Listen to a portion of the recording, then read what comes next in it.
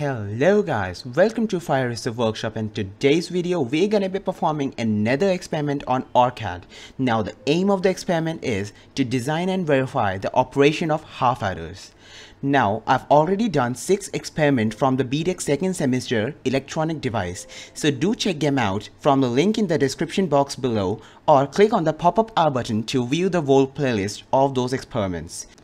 Now I've already done the experiments on 6 different types of logic gates, so do check that video out by clicking on the pop-up R button. So that's a really important video and that's gonna act as a base for this video. Now this is what today's circuit is gonna look like on the OrCAD, and this is what the simulation of the circuit will look like. Now I'm gonna give you a brief introduction about the half adders. So these are the 2 ICs that we're gonna be using in today's experiment. So first one is an AND gate, and the second one is an OR gate IC. So this is an XOR gate, so exclusive OR gate IC. So the number of the IC is 74LS08 and 74LS86. So this is what the circuit is gonna look like. So this is the XOR gate IC and this is the AND gate IC. Essentially we're gonna give our inputs from these 2 sides. So this is gonna be our input 1, this is gonna be our input 2, and we're gonna receive 2 outputs. So this is gonna be output 1, this is gonna be output 2, and on the first output we're gonna have the sum of the bits that have been entered as the inputs, and on the second one we are gonna have the carry or the multiplication of the bits that have been entered. So according to the truth table, these logic gates will give their respective outputs. So let me show you the truth table. So for the AND gate, so this is the truth table for the AND gate IC that we are gonna be using. Okay, so I've just covered the I've just covered the basics of this IC in my video, so do check that out. And again for the XOR gate, so this is the truth table for the XOR gate. So accordingly it will give the outputs, and both of these are connected in parallel to the input signals. So these are, you can just call them as independent of one another, but the whole circuit is called the half adder. So let's just make the circuit on our software, that is the OrCAD software. So let's just fire up the software. So let's just go to File, New, Project, Analog or Mixed AD. We are just gonna select this option, name our project as half adder. Now this circuit has pretty limited applications. Let's just cross out this start page.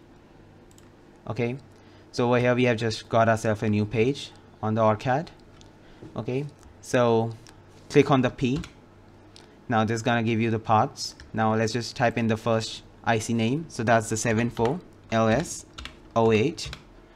So we're gonna click on the IC that has the simulation profile enabled. So this one has this IC has a simulation profile. You can see both the icons have been shown here. So this has a PSpice simulation profile, so double tap on this. Okay, now the next IC is 86. So next IC is 74LS86. Now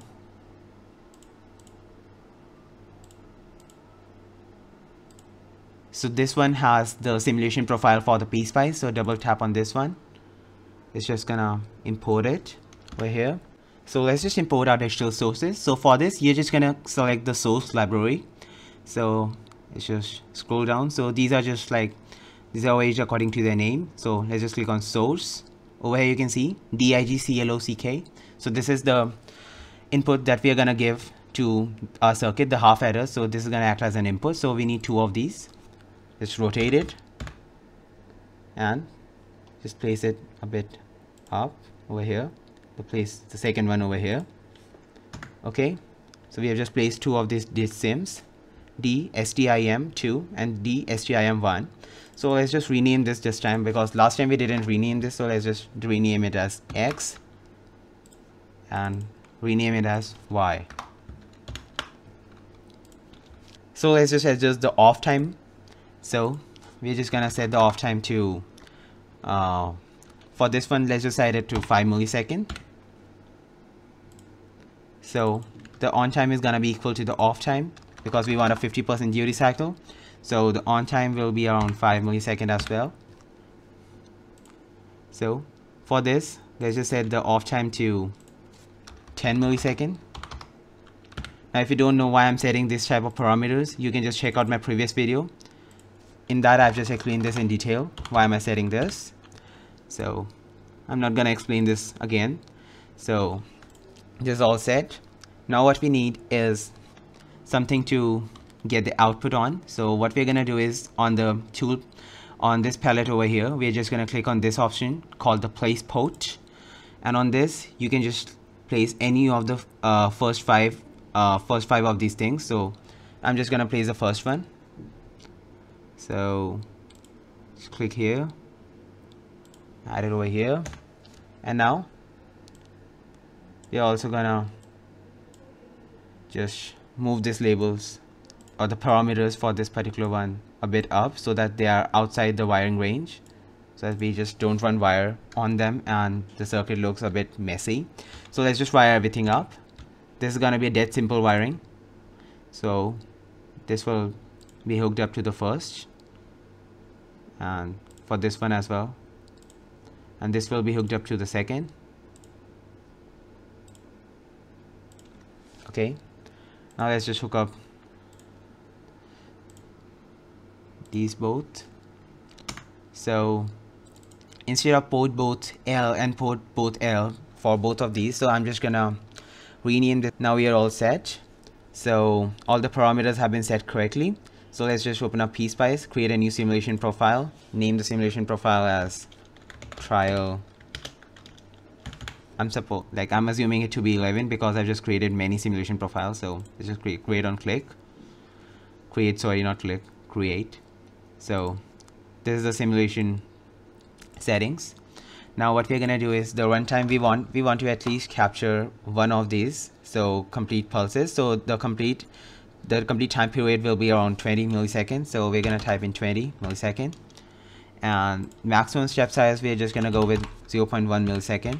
Just go with a lower value because go with the 0.1 millisecond, then only your readings will look a bit precise.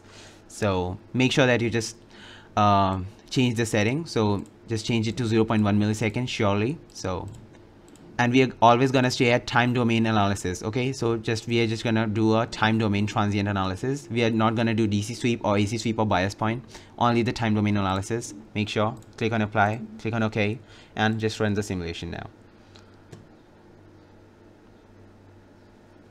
It will take some time to run the simulation, and here we go. So let's just click on trace, add a trace. So dstim X and dstim Y, these are the inputs, and over here add and carry, these are the outputs.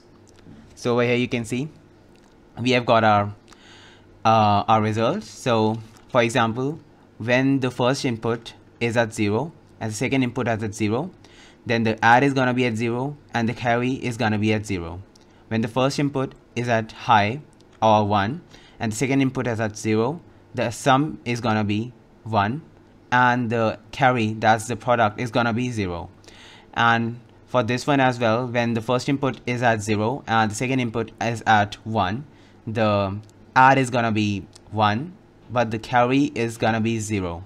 So, and for the last, so when both the inputs are at 1, so dstim, what is this called? So dstim X and dstim Y are at 1, so our add is gonna be at 0 and our carry is gonna be at 1.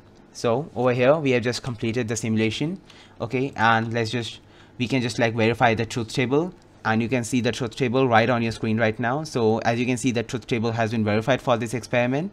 So our experiment has been complete. So thank you for watching this video. I hope you like this video, and don't forget to share, share, subscribe, and share this video with your friends, because this video might be really helpful for them if they're preparing for their practicals. So thank you all for watching. See ya.